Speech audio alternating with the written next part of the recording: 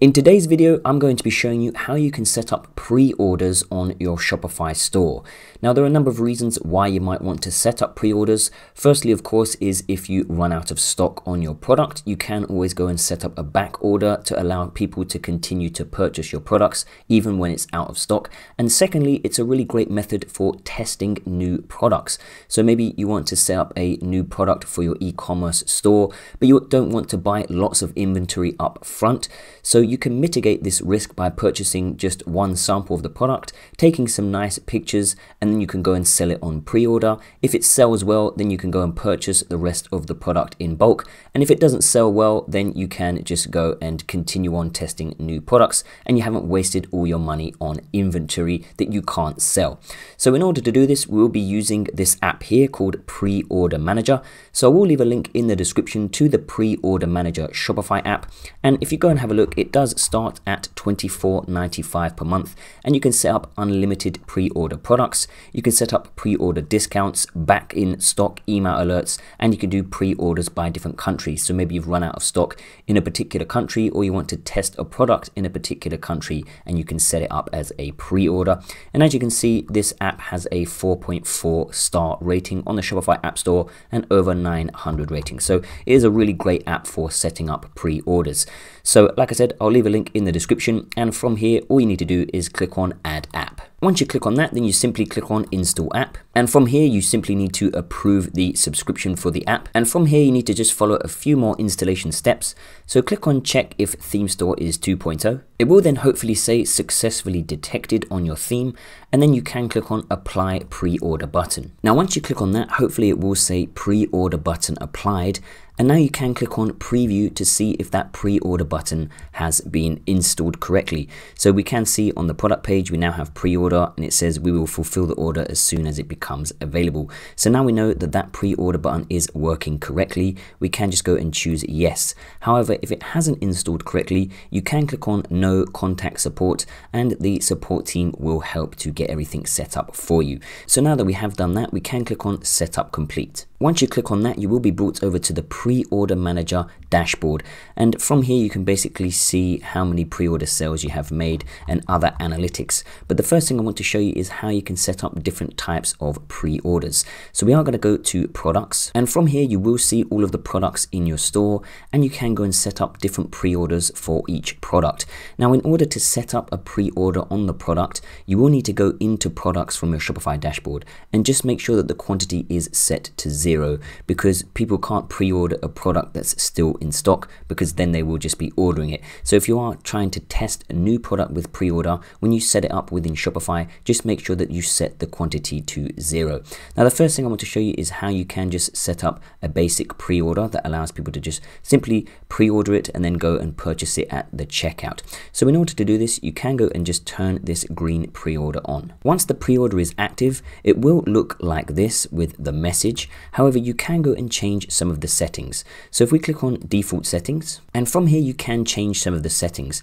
So firstly, it will say if pre-order is closed due to limit or date. So for example, if you're only selling 100 as the maximum pre-orders that you're selling, then the message once those 100 have been purchased will just say sold out. So you can go and change that to whatever you want to. You can add pre-order discounts. I'll show you how to do that in one moment. Then you've got the button text. So where it says pre-order, you can go and put something else in the text if you want to, and then you have the button message. So when somebody hovers over it, where it says we will fulfill the order as soon as it becomes available, you could go and put in a different message. So for example, if it was a food item, you could say try our brand new flavor, only 100 available, or something like that. However, I'm just going to leave it as the default.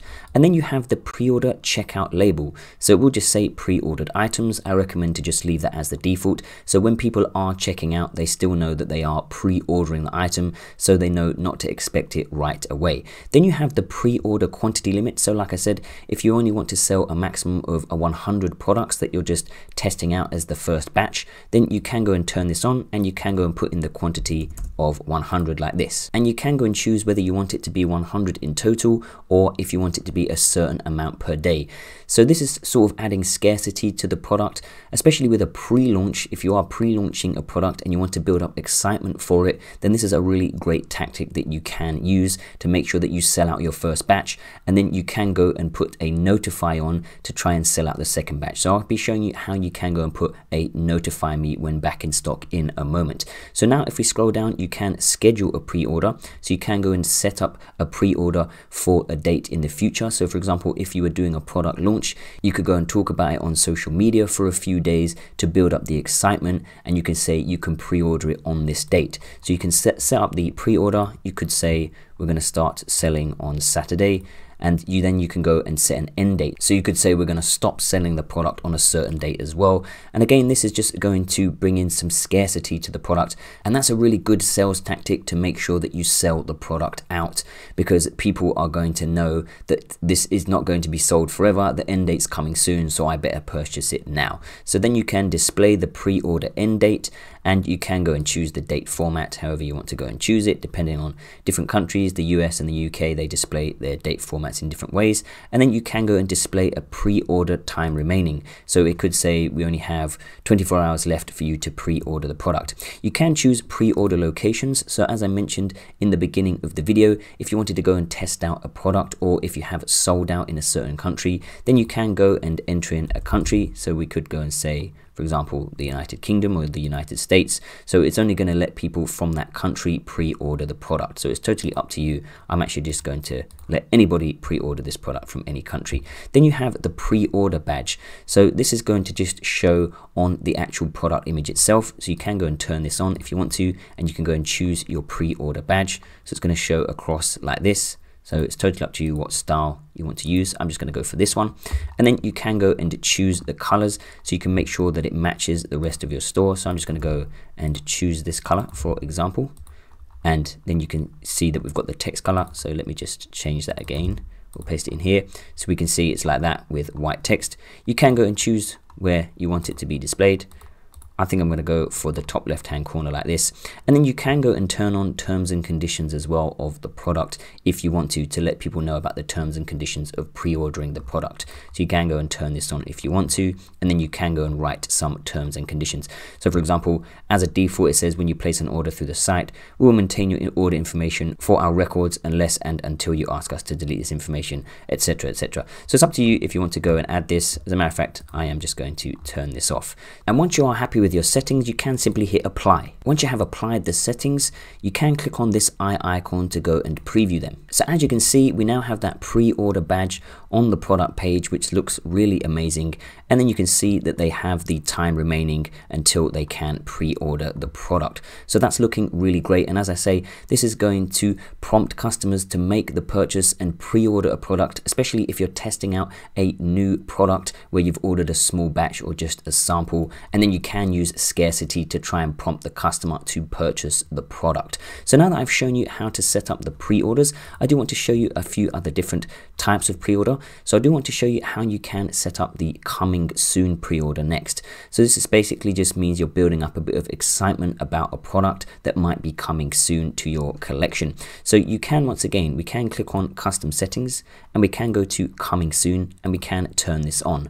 We are actually just going to turn off the pre-order one for now, and we're just going to have coming soon on its own. Again, you can change the button text. You can go and change the message. So you've got dropping on, and then you've got the available date. So you can go and choose the date. So we're just going to choose any date in the future, and then you can go and choose the date format, and then you've got placement of date. So we're going to have it below the coming soon button, or you can go and put it above the coming soon button. So once you have done that, again, you can go and hit apply. And now again, if we click on the eye icon, we can have a look at what that looks like.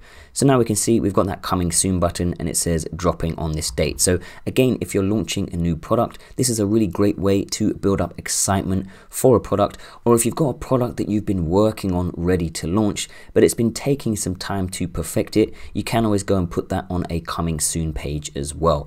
Now I will show you how you can change the styling of your buttons in a moment so that they match the rest of your store. But the next thing I do want to show you is how you can set up a notify me so that people can put in their email, and when the product is back in stock or you have launched a new product, you can send out an email notification to let people know that the product is ready to purchase. So we can turn off our coming soon, and what we can do is we can go and turn on our notify. Now when we turn this on, it's going to say that we need to go and enter in an email address that will get sent to our customers when we send out those notification emails.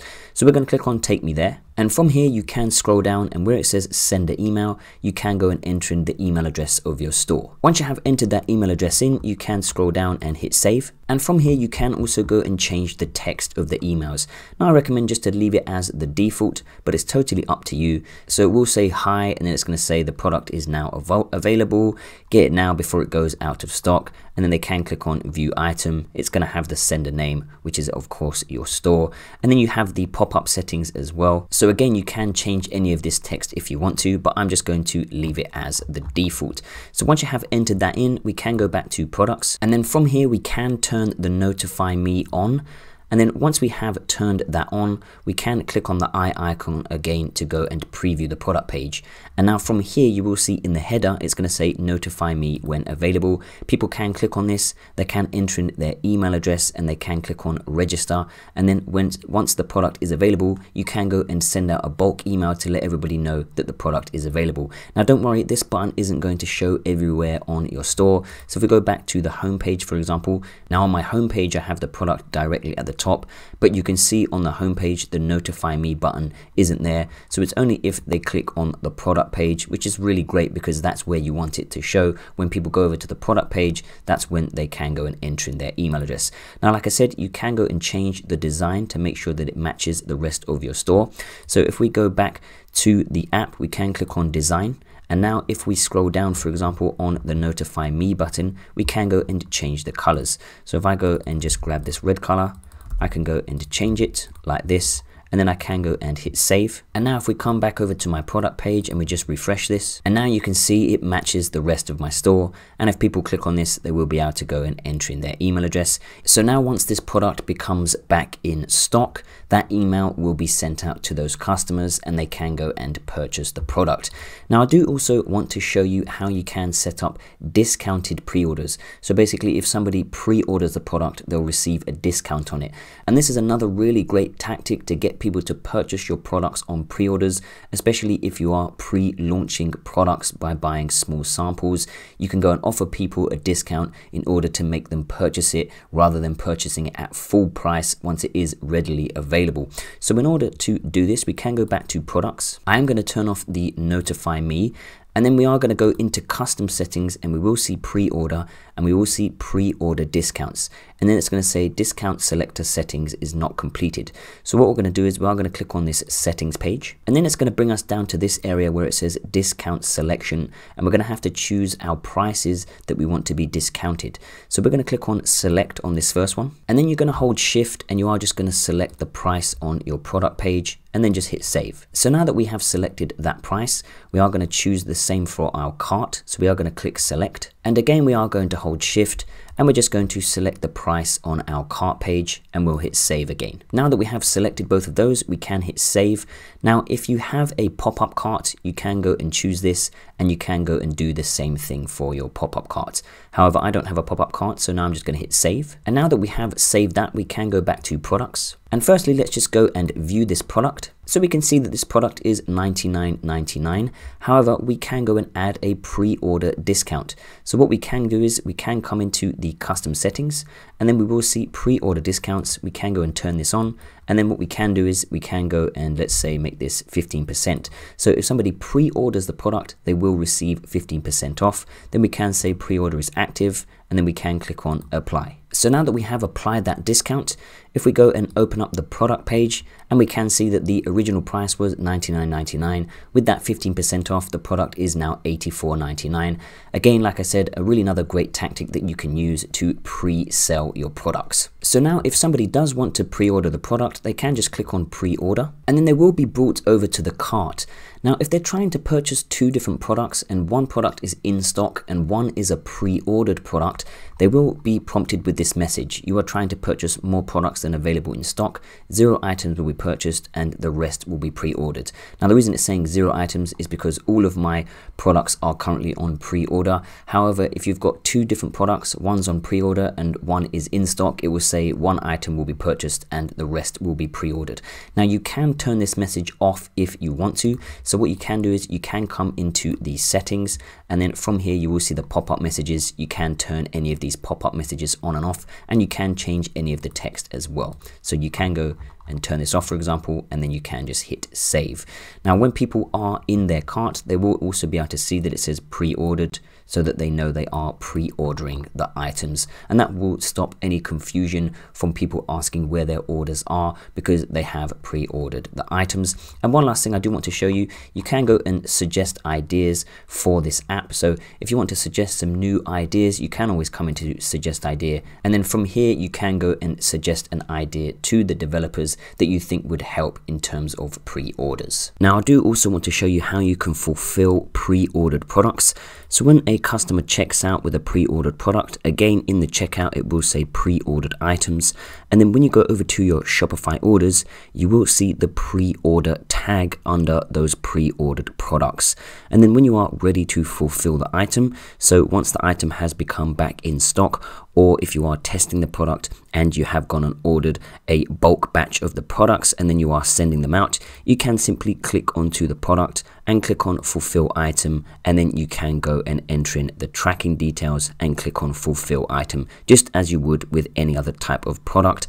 But as I mentioned, it's really helpful that you get that pre-order tag, so you know which products are pre-ordered and which products are currently in stock and you need to fulfill right away. So that is how you can utilize and set up pre-orders for your Shopify stores. I will leave a link in the description to the pre-order manager app so you can check it out for yourself. And if you have any problems, then let me know down in the comments section below. Make sure to subscribe to the channel for more dropshipping and e-commerce content, and hopefully I'll see you in the next one.